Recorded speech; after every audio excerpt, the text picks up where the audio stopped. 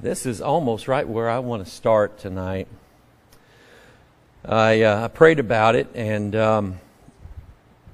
wanted to kind of pull back away from Ephesians, where we are on Sunday night, and we are going to be in Ephesians 6 when we gather back together. That'll be exciting.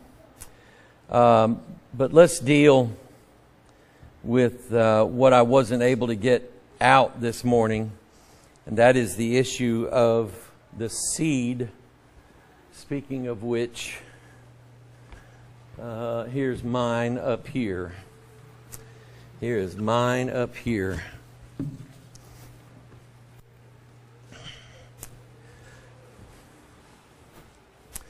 It was an ER doctor, Dr. Chuck Thurston, that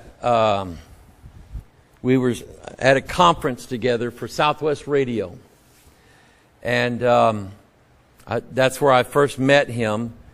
And he had heard of me through Southwest Radio, and he had heard of the numbering things in the Bible and so on, and he liked it. And so we were doing a conference together somewhere. I think it might have been Gettysburg, Pennsylvania. I think it's where it was.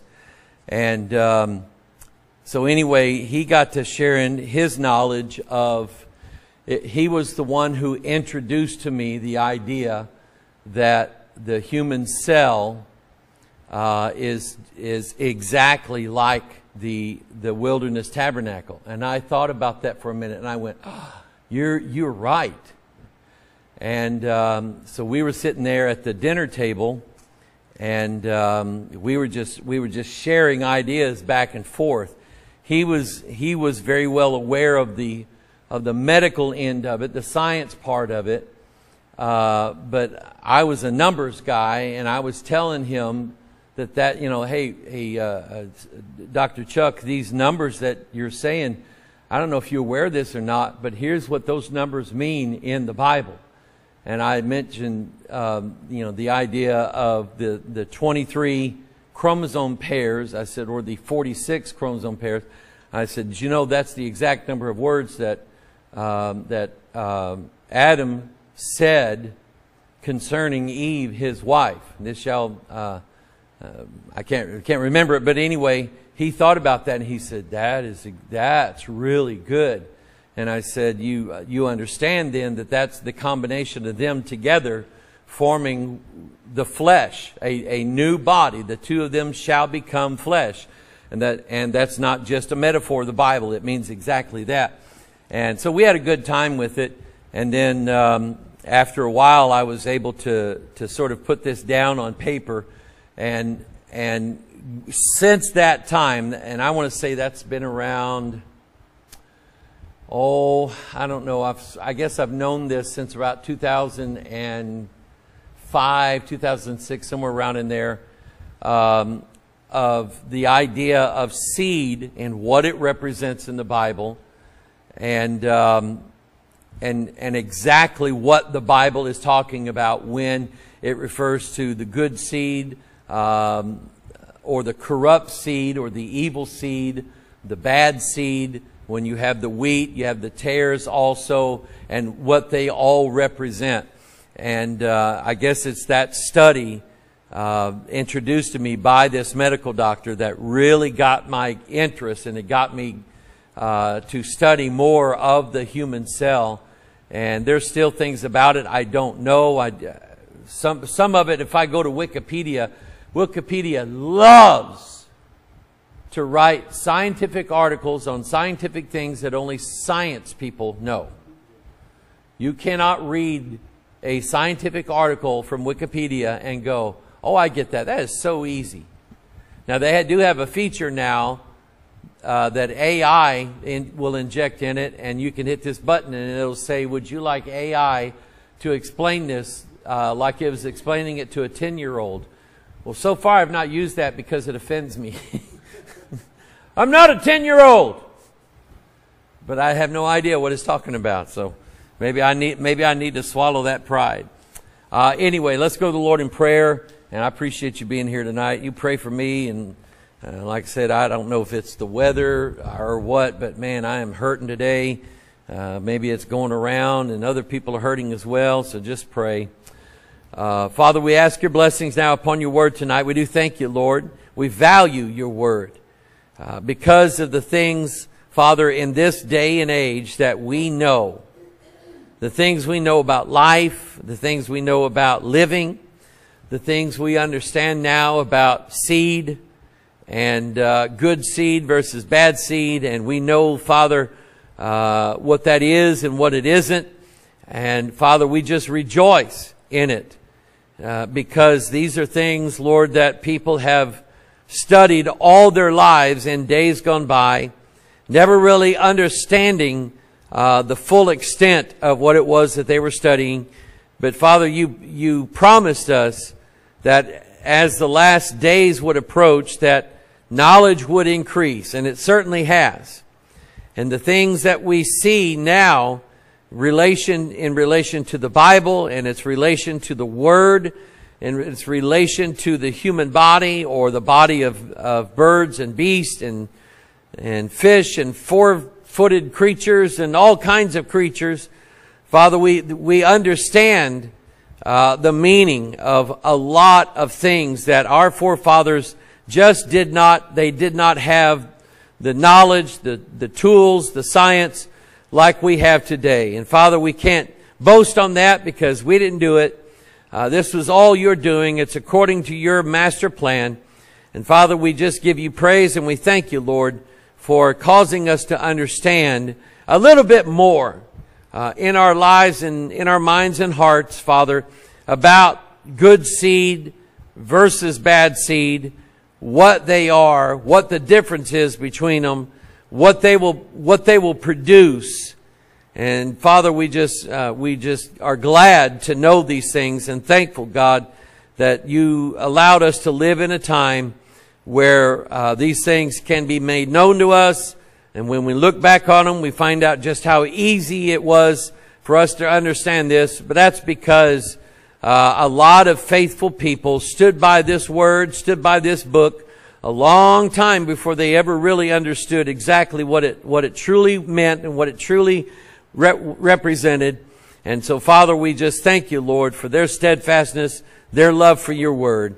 Give us teaching, Lord. Give us understanding on the lesson tonight. And help us, dear God, to see the bad seed and to know from whence it comes and how to get rid of it and how to stand against it. So, Father, open up our eyes and help us to see wondrous things out of thy law. We pray this in Jesus' name. And all of God's people said, amen. Now, I mentioned this on the third day of creation. This is the day that God gave to the earth seed. He introduced seed to the earth. Now, understand that day 3 is the first day, and correct me if I'm wrong on this. Day 3 is the first day that any life shows up on the earth. Am I right in that? In day 1, there's no life. There just is light. The earth was without form and void. It was void of life. We know that. Day 2, God divided the waters above from the waters below, the firmament. And the evening and the morning were the second day. Can you think of anything that God created on day 2 that had life? And I'm waiting for answers because I don't know. I just thought about this just now, and I think it's relevant. Okay. Day 3, then, is the first day that God introduces living things into this universe. Now, here's what's interesting. It was 3 words that Jesus spoke to Lazarus and made him come out of the tomb alive in better shape than he ever had been before. He said, Lazarus, come forth. And the Bible says he that was dead came forth. Just 3 words was all it took. But those 3 words from the mouth of the Master can give life to something that had been dead a long time. And that, to me, that always blesses my heart. It does. And, I keep bringing that story up of me picking up that body. That event of me helping retrieve this person who had died, I think God wanted me there. I do. Because I can put Lazarus now in relation to this poor man who had no family, no one to care after him. He was living alone in this trailer court, and his neighbors, after the 4th day, they started smelling something coming out of that house. It was a single wide trailer, and after them knocking on the door dozens of times, they heard the same light had been on for days. The TV was on, and it was never shut off. So then they finally called the law, and Jefferson County's finest came out there, and he must have known who Robert was. And I remember him saying, unless you find a gun, a knife, or a bomb somewhere under there, I don't want to know about it. Because he didn't want to have to go in there and investigate that. He just wanted it to be put down as like a natural cause thing, and I think that's eventually what it was. But I felt bad for that poor man. He had nobody to tend to him or to look after him. And when he passed on, no one knew it for 4 whole days. No one knew it. And finally his neighbors figured something out. Something had gone wrong. But anyway, so when I think in relation to that story of Lazarus, how long he had been dead and how long this man had been dead, I know how the body is at that stage, and it's not good. It's very, very bad. And the point in this is this. It's what I said this morning. You're never too dead for God to bring you back to life. Some of you may be too alive. You may be too good for God to do any great work in your life, but you are never, ever so dead that you can't be put back to life. My goodness, the dry bones that Ezekiel saw.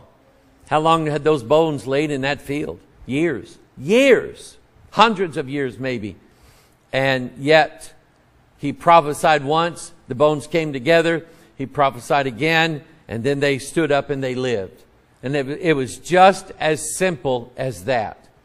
And so, we understand then that the seed of the Word of God gives life. And so on day 3 of creation is when God introduces life to this planet. I'm just going to throw this out here.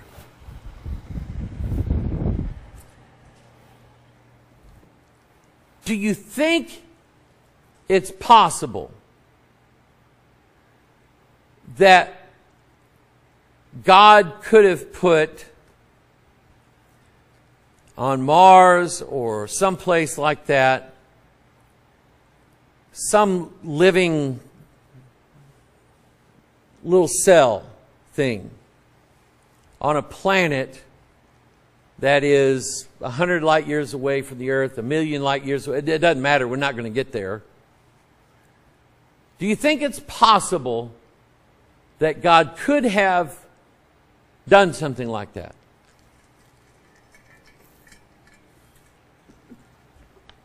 Yes, ma'am.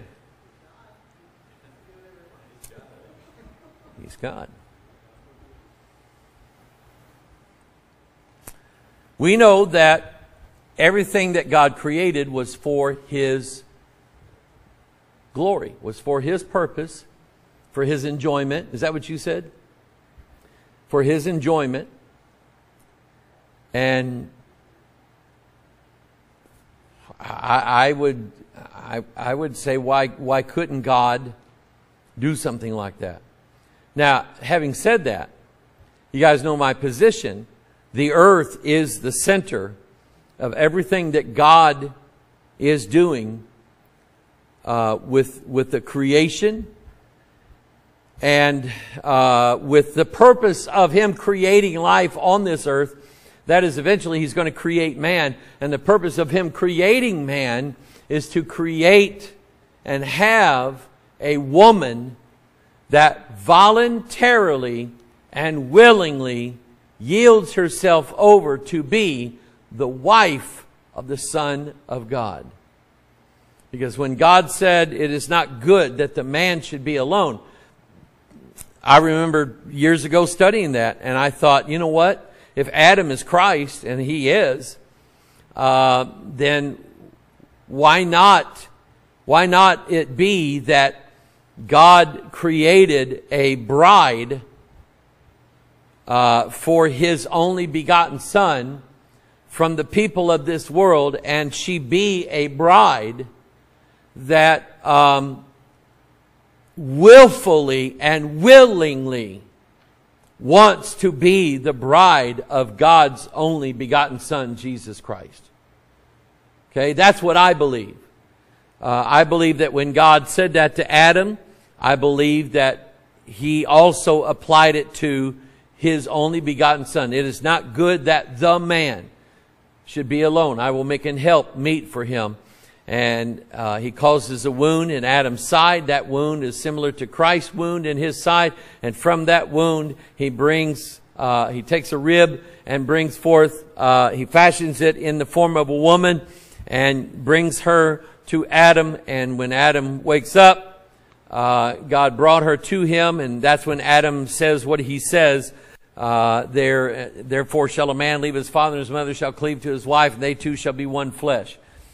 And so anyway, I don't know.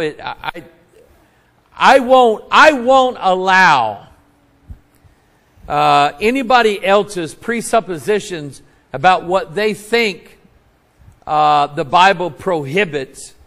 I don't see the Bible prohibiting any kind of small-celled living organism from being somewhere out on some planet somewhere. I don't see the Bible prohibiting that. So one of the things I'm saying is that if science comes out tomorrow and says this fell down to earth, we know where it came from, it has living organisms in it, they are alive right now, and they had to have come from some faraway planet somewhere, I won't let that ruin my faith in the Word of God. I won't do it. I think God is God, like we said. God certainly has a right to do what He wants to with His creation. It is His creation. Amen? So, let's see here. Let's read this, Genesis 1:9 through 13. And God said, let the waters under the heaven be gathered together into one place. Let the dry land appear, and it was so. And God called the dry land earth, and the gathering together of the waters called He seas. God saw that it was good. And God said, let the earth bring forth grass, the herb yielding seed, and the fruit tree yielding fruit after his kind, whose seed is in itself upon the earth. And it was so. And the earth brought forth grass and herb yielding seed after his kind, and the tree yielding fruit, whose seed was in itself after his kind. God saw that it was good, and the evening and the morning were the third day. So on the third day, God finally brings forth life on this planet, and He does so in the way of vegetation. He plants grass.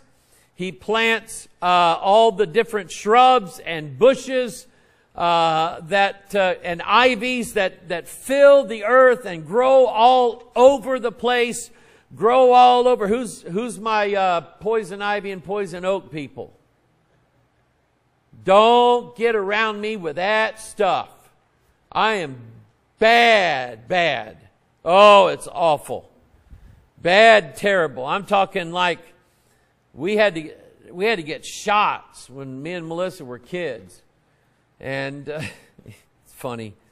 Mom found this old doctor. He had a place on Main Street, still practicing medicine. He must have been in his 80s, Dr. Yoskett. Does that name sound familiar? And he used to tease me and tell me that the shot wouldn't hurt because he used a rubber needle. And he would do that. And he said, see, it's just a rubber needle.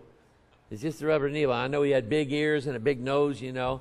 And I would say, okay. And he'd stuck that in me. Ah, that hurt!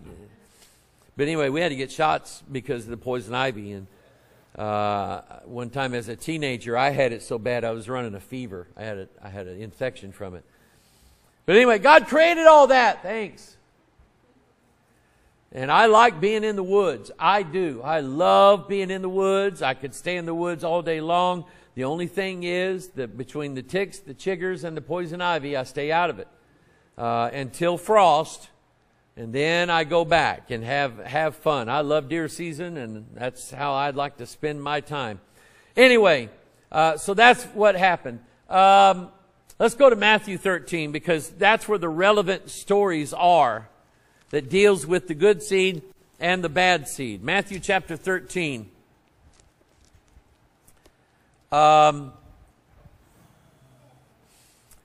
Let's look at... let's follow the order of the scriptures. Let's look in Matthew 13 verse 3. He spake many things unto them in parables, saying, behold, a sower went forth to sow. And when he had sowed, some seeds fell by the wayside, and the fowls came and devoured them up. Some fell upon stony places where they had not much earth, and forthwith they sprung up because they had no deepness of earth. And when the sun was up, they were scorched, and because they had no root, they withered away. And some fell among thorns, and the thorns sprung up and choked them. But other fell into good ground and brought forth fruit, some 100-fold, some 60, and some 30. Who hath ears to hear, let him hear. And the disciples came and said unto him, why speakest thou unto them in parables? And he answered and said unto them, because it is given unto you to know the mysteries of the kingdom of heaven, but to them it is not given. And now he's going to explain himself here. He said, for whosoever hath to him shall be given, and he shall have more abundance. But whosoever hath not, from him shall be taken away even that he hath. Verse 13, therefore speak I to them in parables, because they seeing see not, and hearing they hear not, neither do they understand. And in them is fulfilled the prophecy of Isaiah, which saith, by hearing ye shall hear, and shall not see, and shall not understand, and seeing ye shall see, and shall not perceive. In other words, you're going to see it, but you're not going to understand it. You're going to hear it, just like everybody else hears it, but you're not going to have a clue what it means. For this people's heart is waxed gross, and their ears are dull of hearing, and their eyes they have closed, lest at any time they should see with their eyes, and hear with their ears, and should understand with their heart, and should be converted, and I should heal them. Obviously, Jesus knows that there are some people that He is not going to bring healing to them. He's not going to bring salvation to them. And it's because of the hardness of their heart. Those Catholic priests in Turkana, Chris, that caused so much trouble for us, they heard what everybody else in Turkana heard. They heard what God had given me to say And I was saying it. But why didn't they, upon hearing it, say to themselves, we've never heard anything like this before. This is I can't fathom this. This is awesome. We need to talk to this guy. But that wasn't their response. Their response at first was to try to go down and complain to have me removed from the radio station. What are they going to do? Play air all day long? Before that, in Samburu, before we ever went to Turkana in Samburu, they offered us a buyout. They were going to buy up the airtime from 6 a.m. to 6 p.m. And they were going to offer a huge amount of money. I hate to even say how much because it's embarrassing. But it was a huge amount of money. Every month. And I'm like, I told Michael, I said, don't tell me how much it was. Did we turn the offer down? He said, yeah. I said, okay, good. Now tell me how much they offered. And I went, oh. But then I thought about it. Mike, yeah, you would think that you could have used that money for doing good things, but you'd be selling the people that you're trying to minister to. You'd be selling them out. Yeah. And so anyway, why is it that these Catholic priests hear the same gospel? Huh? Tradition. The fact that Catholic priests, by and large, are the highest educated men on earth. All of them have at least masters of divinity or masters of some kind of master program, doctor program, doctor of theology or whatever. They are very, very intelligent men. But they are absolutely plumb dumb. Plumb dumb when it comes to understanding and knowing the gospel. And that's because God has closed it off from their ears. Now, every now and then, there'll be one that God's going to save out of that. And He's going to do a mighty salvation. But bottom line is, they hear the gospel, but it does not register with them. They still believe that praying to those idols and those images is the right thing to do. And God said no. So, verse 16, but blessed are your eyes, for they see, and your ears, for they hear. For verily I say unto you, that many prophets and righteous men have desired to see those things which ye see, and have not seen them, and to hear those things which ye hear, and have not heard them. Hear ye therefore the parable of the sower. And he's going to describe all of that. I'm not going to go into that now because I think we've already dealt with it. Let's look in verse 24. Another parable put he forth unto them, saying, the kingdom of heaven is likened unto a man which sowed good seed in his field. So we know what that is. We know that, number one, let's say that the good seed that God sowed on the earth was in the body of Adam and Eve. That Adam and Eve were created in a perfect way in the Garden of Eden, and that God offered them this guardianship over His garden, that God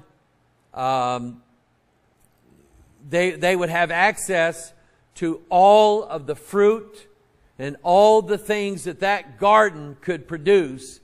They would have free access to all of that. All the carrots they wanted, all the celery they wanted, all the lettuce, all the corn, all the vegetables, all the grapes, the fruit, the apples. They could have everything that garden could grow.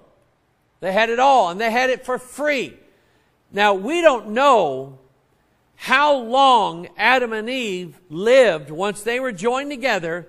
We don't know how long they lived in the garden. The Bible doesn't tell us that. I don't think anybody really knows how long that was. But they had free access to everything that was in the garden. And certainly they had access to the tree of life, and they ate of it, and they were always living, and they were always doing well, and they never had any sickness or disease, nor anything. So, number one, God planted good seed in the garden by way of putting Adam and Eve in the garden. They had in them the good seed of God Himself, speaking their DNA into existence, and Adam and Eve living. But then Satan came, and something that will just always stand out to me is the number of words that he speaks to Eve. 46, exactly. That's your chromosomes. That's the number of the chromosomes that you have.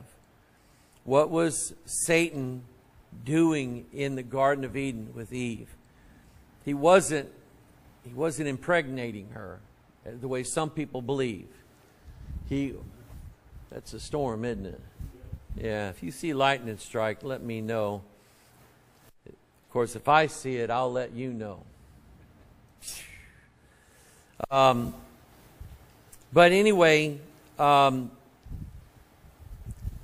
there is this theory that Adam mated with Eve in the garden. Don't believe that. The Bible does not teach it, doesn't speak it, does not say anything about it. Here's what we know for sure. 100% happened. He spoke. He spoke. And he spoke words to her and poisoned her. Poisoned her mind. Poisoned her way of thinking. So that he doesn't have to tell her to eat the fruit. He's got her to a point where she's going to eat it, no matter what.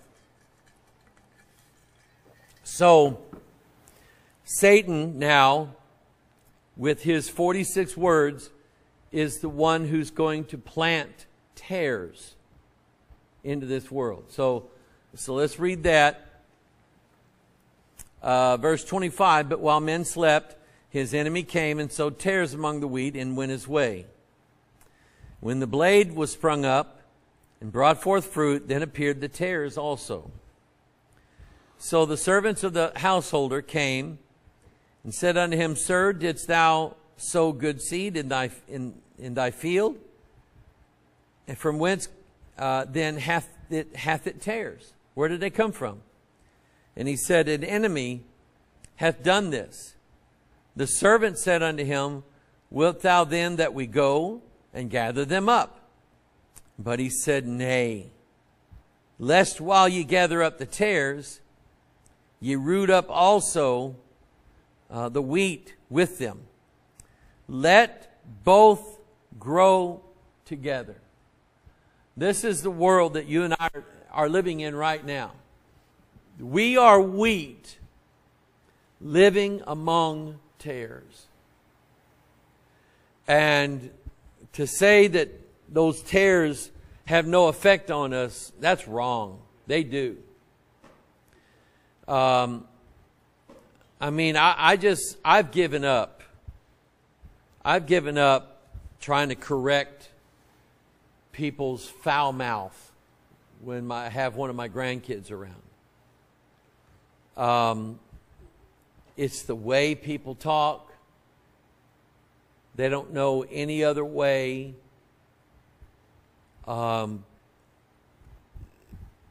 It's just the way they are. And here we are trying to impose our ways of living right for God on people who know nothing of living for God. We're trying to impose right living on them and say, hey, you got kids here. Can you change the language a little bit? Okay? All I've ever accomplished in the past is just making people mad. That's all I've done. I think one guy was going to hit me. Whew. Thank God he didn't. But they are tares, and they do have an influence on the wheat, the people who are the wheat. And let me just break this down for you so that you have understanding. The tares are everybody who is lost. It's not all the black people. It's not all the Japanese people, or it's not all the Aborigines. It's not just all of them. The person's race plays no part in that whatsoever. It is that they have chosen to live their life for Satan and follow his ways, his teachings, his doings. They choose that life. They choose it willfully.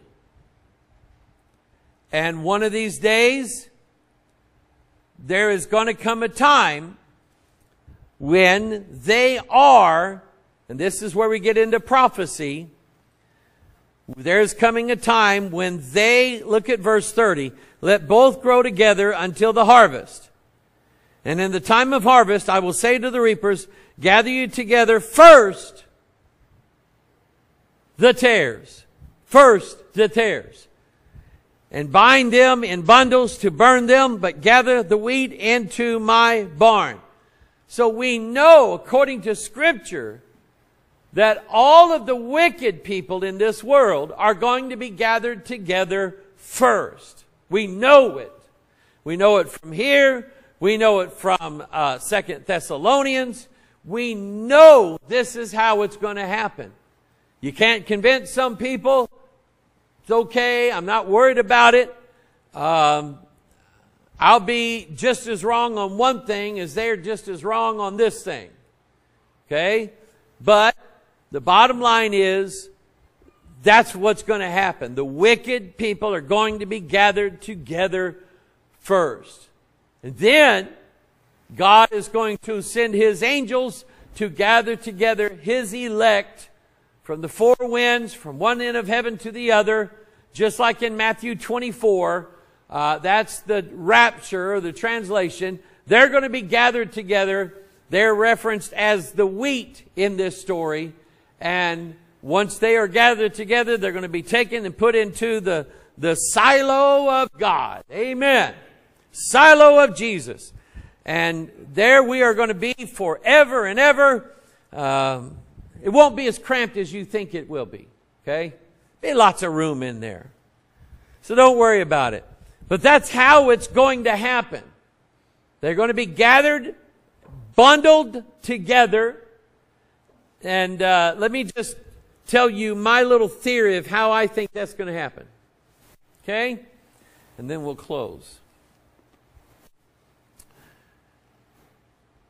Elon Musk,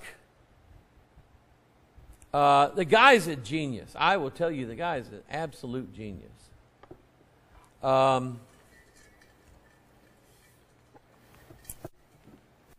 He looks at something like NASA trying to put rockets up into space.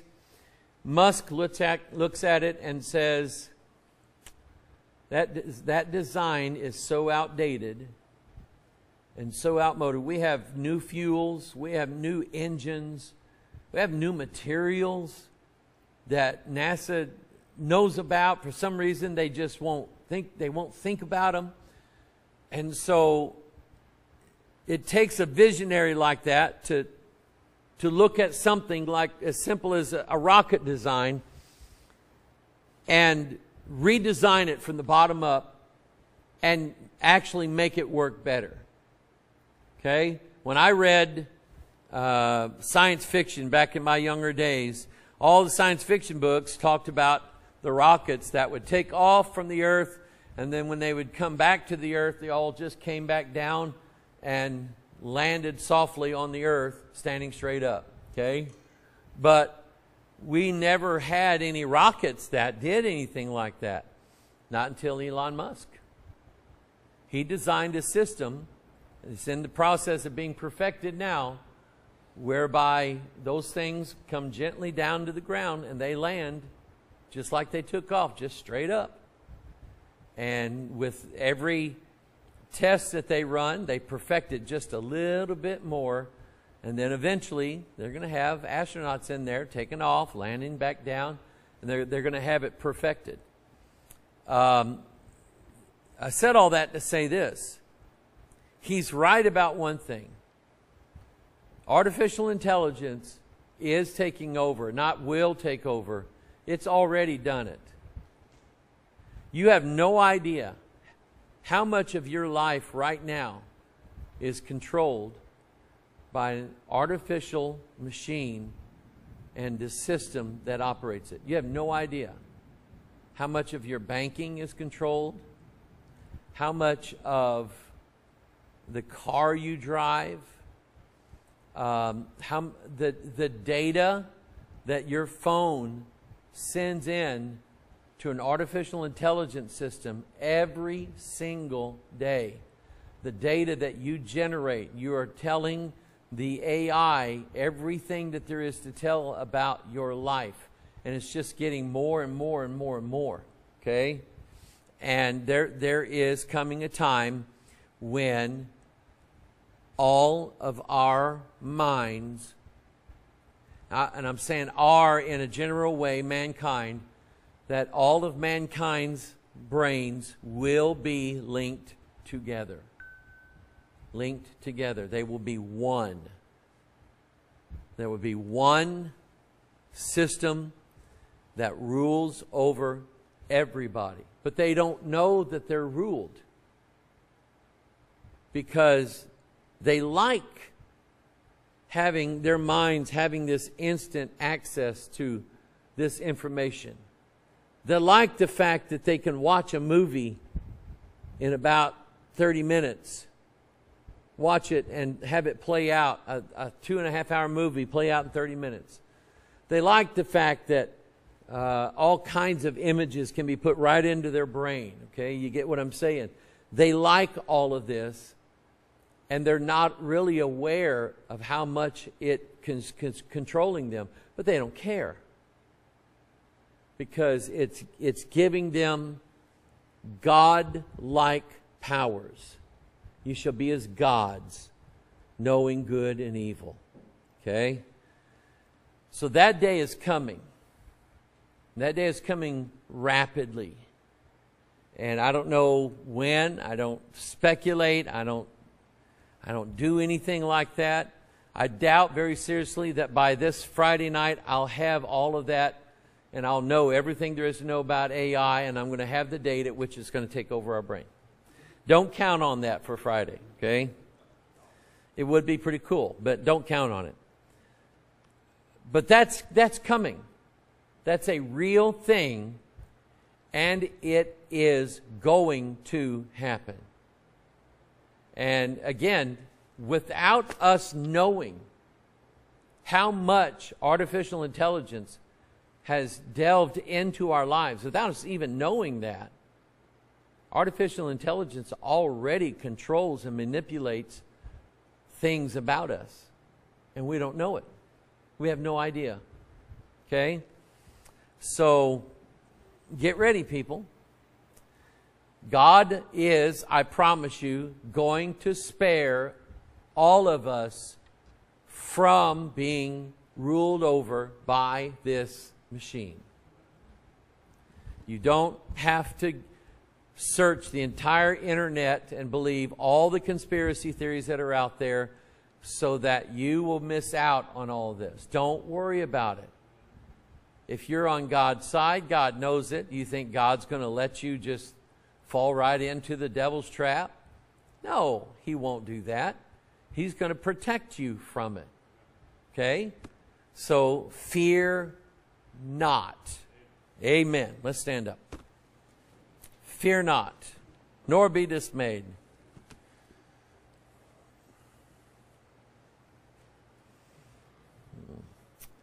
Amen. Father, we ask your blessings on your word. Lord, help us, God, in these last days to see just how close we are to the age where the computers are taking over. Lord, we see this as a fulfillment of Bible prophecy. We believe that it is already in the works.